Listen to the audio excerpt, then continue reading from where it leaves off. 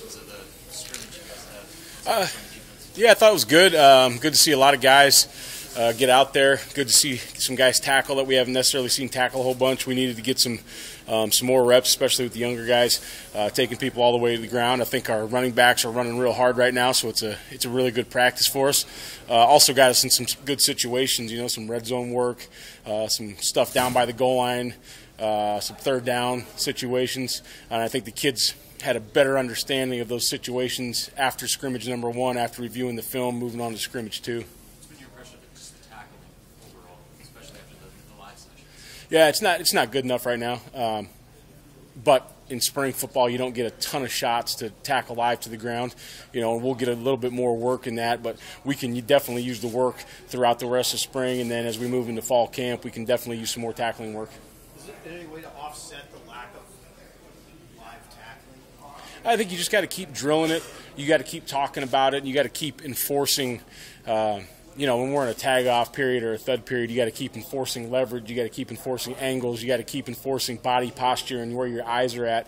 So there's things that you can do to offset it, but you'll never completely offset the lack of a live tackle.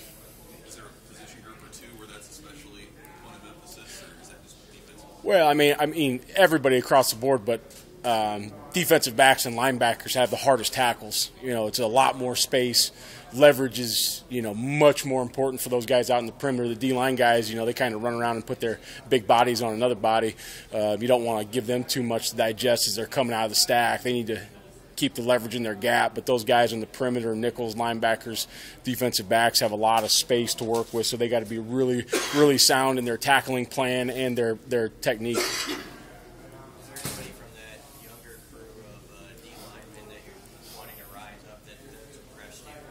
Yeah, I think the whole crew, has done a lot of good things, and obviously, Nash got some reps last year, and Colton Feast got a lot of reps last year, and the guys that haven't got as many reps, the Mosai Newsoms and Marquise Blacks and Ruquan and Jalen, those are the guys we need to continue to get a little bit more out of as we move forward.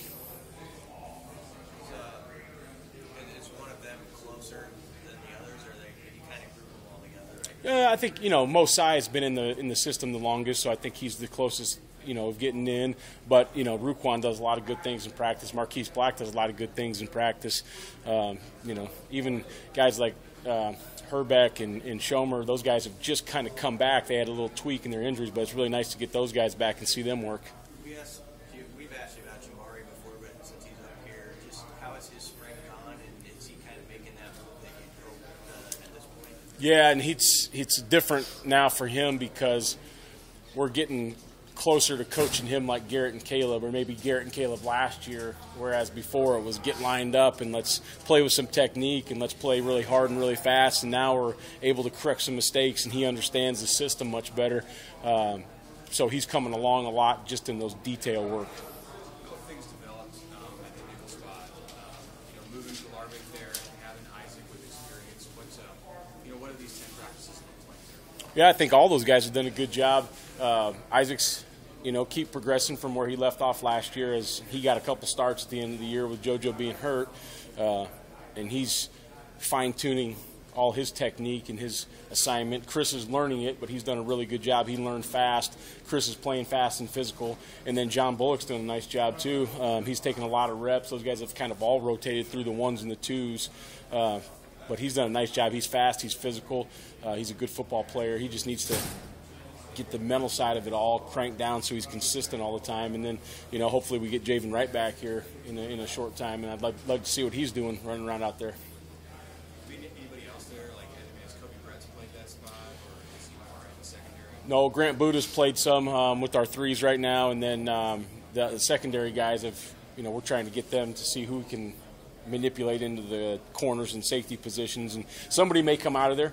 Certainly could once we get that back end solidified.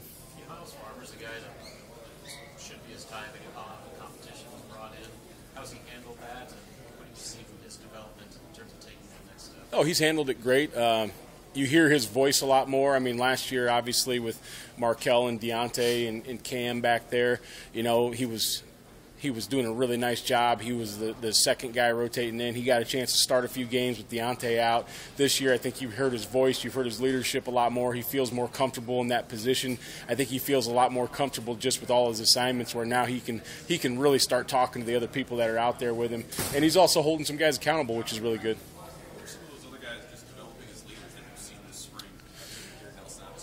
Yeah, I mean, definitely Garrett, definitely Nick Henrich. You want to see, Luke Reimer, but he's not able to play, but he's done a nice job from the sideline. I think Ty Robinson inside's done a really good job. Quentin Newsom's done a really good job. I think the Isaac Gifford has done a good job. I don't think he's quite there yet in that leadership role, but he's developing into those types of things. So I see a lot of these guys that are new guys playing with the first team, if you will, really trying to develop themselves. I don't know if we have a clear-cut guy yet, other than Garrett's kind of established himself and Nick, but I think everybody else is doing a really good job in developing that leadership trait. Coach, how crucial is the defensive lineman just in a defense like yours? Just, I know it's in the Big Ten, it's kind of important, but just in your own words, how crucial is it that you have production from those? Yeah, I think it doesn't matter what defense you play in, doesn't matter what league you play in. If you don't have good defensive linemen, you'll never be good on defense. So I think those guys are very, very critical in your success, no matter where you're at, if it's high school, whether it's the NFL, whether it's college, whether it's the Big Ten, ACC, SEC, it doesn't matter. Those guys are super, super critical to the success of the defense. How comfortable at that position are you right now? I think we're comfortable with the players. It's just that we've got to see some separation. Some of those guys have got to go earn that spot.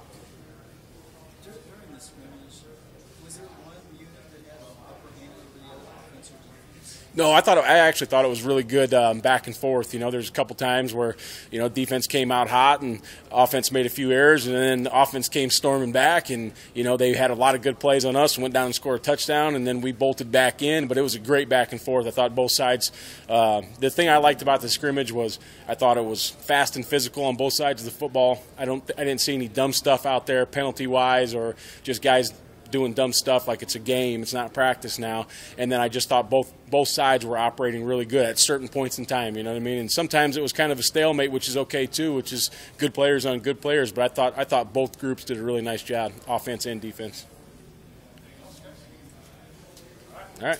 See you guys.